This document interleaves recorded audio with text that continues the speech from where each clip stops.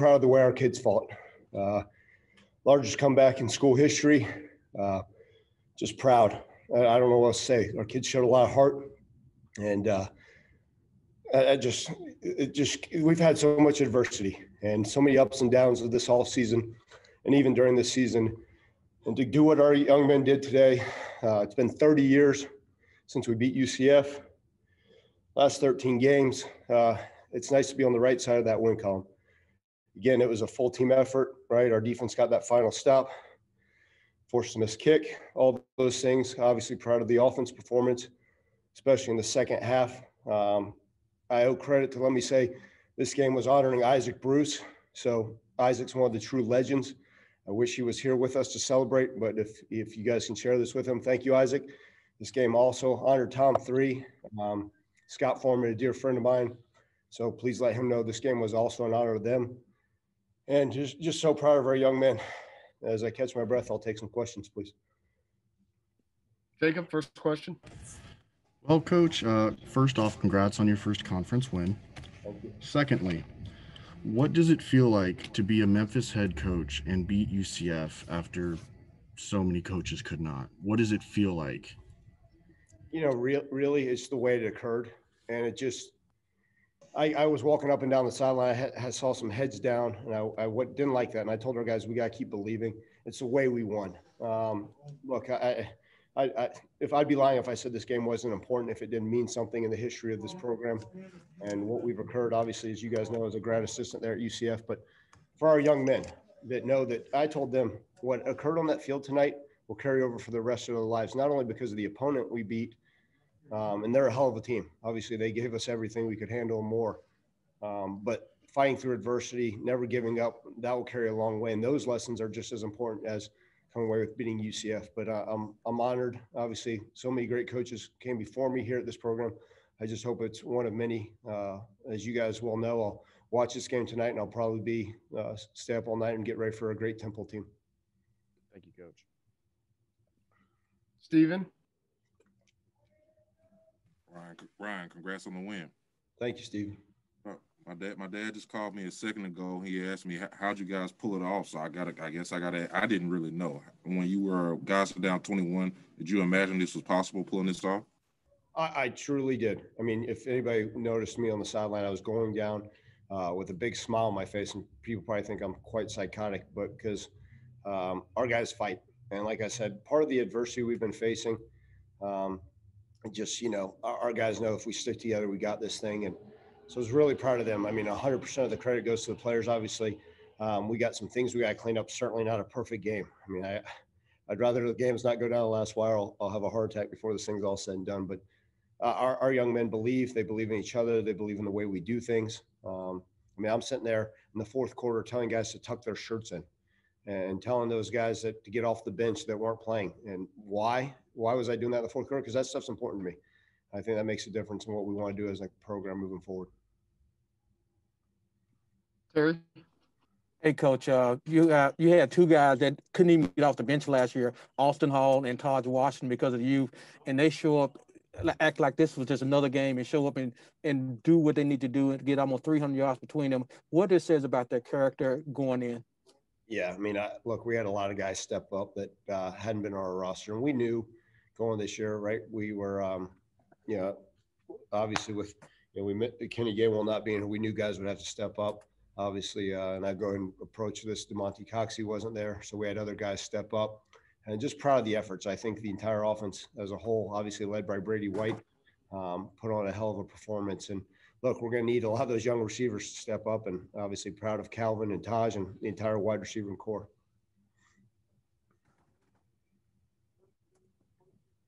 Ryan?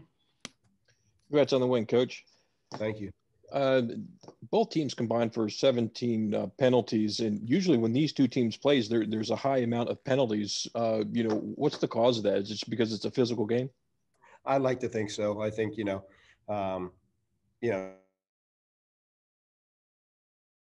our guys, hey, we use the term greenhouse effect, right? We never want to get too high or never get too low during the course of a game.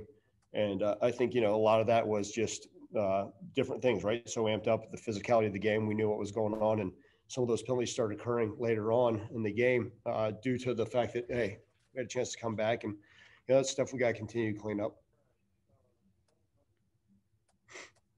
Steven? Coach, another one of those young receivers was Javon Ivory. I remember you talking about him in the kind of the preseason. When you consider the stage, prime time, best receiver isn't going to be available, how proud are you of the way that he performed under so much pressure? Oh, very proud of Javon. I mean, he went up there and stepped up, like you guys said.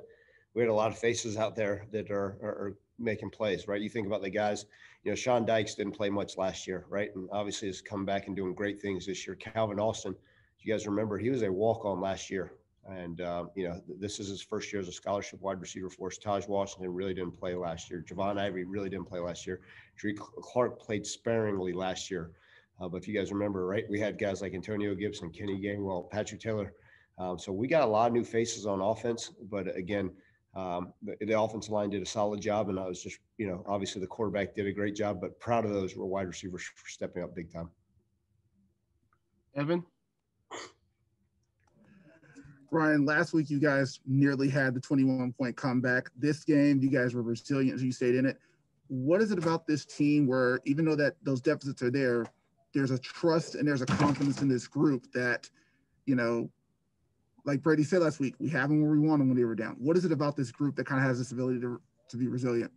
Evan, I truly, and this is not coach speak, I believe it talks about the character of our young men, the fight that we have, the guys that aren't giving up. Now, I don't want to go down 21 points all these games. I don't know if that's where we want to be, but just so proud. I just think it speaks so highly of the heart and the character and the belief of these guys. We believe in each other. We're a family, and we know, like we've talked about, these last 6 months have been screwed up. And Brady just broke down the team after I got done talking to them.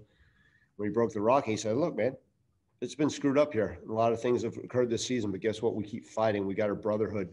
And we're just, everybody's so proud. It doesn't matter if you were on the bench, not dressed out and shoulder pads, waving a towel, or you threw 6 touchdown passes. We're all in this together. And I think those guys know, and they're a resilient group. Pregame, Evan, while I was talking to them about what we needed, I said we need to start fast and finish strong. Man, did they finish strong. But the biggest thing I told them, I said they need to be relentless in everything they do. And I'm going to always speak because I believe these are life lessons to them. I talk about being relentless. Everything they do on the field will carry over to what they do off the field, right? And study hall, community service, their relationships with their family. I think that stuff's so important. On that last drive, did you say anything to Brady and the offense, or did you just kind of let them just say, hey, you know what to do? Kevin Johns did a great job calling it. I just looked in the huddle. I had a big smile on my face. I said, we got this, boys. Let's go make history. And just so proud of them. Terry? Hey, Coach, you say you're an old school coach, man, but I don't know too many old school coaches that go forward on 4th and 1 on their 27-yard line, going forward on 2-point conversions on multiple occasions when it didn't seem like no one to go for. What did that says about the confidence you have in your team, no matter what the situation is, to come through? I believe in these young men. I truly do. I mean, I get to see them battle and the ups and downs that they've gone through. And I think when they know, hey, coach got the confidence to go for it, they're like, all right, we got this thing. And that's why you said, down 21 points. How can they look at me with a damn smile on my face on the sideline and in the huddle? And they like I said, they're like, yeah, we got you. We got this. And again, I think it's the belief in each other, the belief in the way we do things, the belief in the way we work, and be able to fight through adversity. And guess what? This is just one small step. As you guys know, this is something we're going to have to carry on week in and week out because we're just getting started our season. Jeff? Hey, Ryan, thanks for congratulations. 2 questions. One is, did you have time to think anything before that field goal? What were you thinking as they were lining up to kick that last field goal? Yeah, I was just thinking, hey, let's miss this thing so I can celebrate with my guys on the sideline. I mean, I truly, you go through so many ups and downs, the emotions you got to feel for what these last 6 months have looked like for our team. And I'd be lying if I said it's been easy. I mean, it's hard for everybody. And I'm not sitting here saying we've got woe is me and the chips are stacked against us and it's been hard. I mean, everybody's going through some stuff. But more so for our guys on the sideline, they deserved it. Just so proud of them. And that win, it's 100% for our players. And guess what? It's for all our previous Memphis teams. that weren't able to do what we were tonight. And again, like I said, it's honoring Isaac 3, so honoring Tom 3, and that's what it meant to me more than anything. Yeah, I'm glad to be the head coach that was able to do so, but shoot, man, it's the team that got to do it, and I'm just so proud of them. But Jeff, no, I wasn't thinking much. Mute. Sorry. Yeah. Okay, I'm unmuted. Sorry. You said that Brady broke the rock. How important has he been in terms of keeping the team on beam? I know the team, but when players are, and I don't talk about Coxie, when players are opting out, is it harder to keep people who are staying all in? And how important has Brady been to keeping people all in? Yeah, I mean, look, exactly right, Jeff. We use that mantra all in, and more so now than ever, right? Like what we got, and we talked about it. So all we got is all we need. But Brady's a huge leader. We got guys like Calvin Austin that are leaders, guys that believe. And when I say something like, "Hey, let's pick up the trash," they get it. But Brady's been so instrumental the way we want to do things. You guys got me okay. But he's just been so instrumental. He understands when I talk to the team, he's just another voice, and we're continuing to find guys that are saying, "Okay, hey, Coach Silverfield said that, so that's the way we got to do things." But he's been awesome, right? He lives up in the office. He works his tail off. He lives and dies Memphis football. He bleeds blue, and the players believe in him. I think that's that last drive. Those guys look in the huddle, and he's got a big smile on his face too, and he's been awesome keeping those guys all in, and just so proud of him. I mean, he's been resilient as they come, right? He did not have his best game versus SMU, and then some news this week. He could have had his head held down, but no, he believes in guys like Calvin Austin, those young other receivers that stepped up, the offensive line, the running backs, the tight ends. I mean, and he fights. I mean, he's a fighter. Gosh darn it, I'm so glad he's on our side. Steven? Coach, obviously, I know there's going to be a lot to focus on with the defense, but when it mattered most, they kind of got you guys some crucial stops. How do you kind of feel about them after you guys got this win? Yeah, Stephen, I'm not going to make any miss about it. We've got to improve on that side. We can't give up the explosive plays, and I knew that had to be key. Look, credit to UCF; they're one of the best offenses in the country, and there's a reason why they were put up so many yards and so many points. I mean, they're very, very good. They're very, very talented. They're very, very fast. They play fast. So we got things we need to clean up defensively. But guess what? They got the stop when it mattered most, and they forced that missed kick when it mattered most. So just like, guess what? We got things we got to clean up on special teams. We got things we got to clean up on offense. I mean, shame on me. I didn't have many answers when they start shutting down our run, and that starts with me, and I've got to do a better job with that. And so, look, all of this, any issues that we have as a team, 100% the finger should be pointed at me, and we'll find a way to fix it. I believe in our guys and our coaches, and we'll get it done. But, yeah, we've got a lot to clean up in all three phases. Evan? Ryan, got to ask, so what exactly is the status on DeMonte Coxie and TJ Carter, just for the record? Yep, for the record, DeMonte Coxie is not part of our football program right now. And, we're moving forward without him.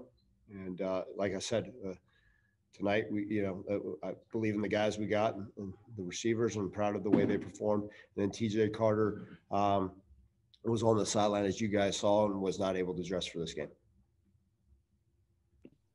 Devin? First of all, Coach, congrats on the win. Thank you. When everything cools down and all the dust settles, when you look back at this game, what is one word to describe this game when you look back at it? I think the word was used earlier, right? I mean, I can say proud, I can say all that stuff, but resilient. And like I said, our kids showed heart, they showed character, they showed fight, relentless in their effort to come back. And I like to see that. Obviously, like I said, I don't want to be coming back from large deficits like that anymore.